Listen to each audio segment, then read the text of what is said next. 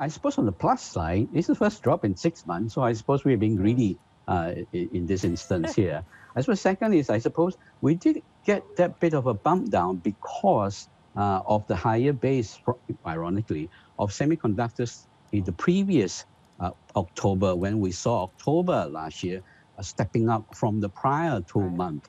So it's a bit of a technicality. We had expected, I think, the chip sector to continue to drive the export, but it took a bit of a breather in October.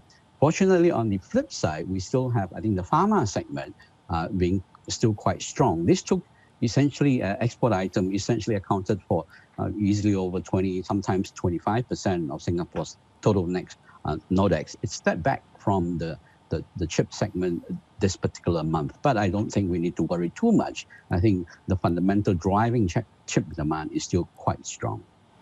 Okay, yeah, and I mean, you talk about the importance of electronics. It was more or less kind of flat on the month, so not too much to worry about indeed. there. When you look at the regional breakdown, though, I mean, it does speak to kind of what we're seeing in geographical trends, with exports to China still up some 5% in October. Indeed. Also to the U.S., climbing 13.2%. Any reason to be worried about what's happening with COVID cases in the U.S. and Europe, though, filtering back to Singapore, given that it is such a global trading hub? Indeed, fingers crossed. I suppose this is where we continue to be quite, I suppose, cautious about a sustainable recovery, in that the end demand could still pull back if infection rate were to lead to more serious concern about healthcare situation in the key markets where I suppose the Asian exports go to. So yes, so far so good.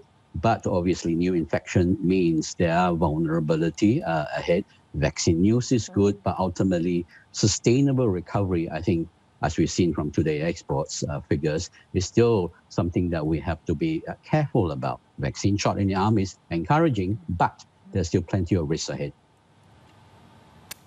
There are plenty of risks ahead. Seng Moon, good morning. Tanvi joining in this conversation. But let's focus on the good news, because most of 2020 has gone by talking about the negative news. The RCEP deal, how much of that is a shot in the arm for Singapore? Well, if we look at it in totality, Singapore already had agreement with all the key trading partners. We sign as many as we can, big or small, and we already have them with China, even down to New Zealand, Australia as well. So it's less about, I suppose, Singapore being more engaged. I think it will be once the benefit of RCEP kicks in, which hopefully will be less than 2 years, because it's going to be 2 years, up to 2 years for governments to ratify all their deals and implement them.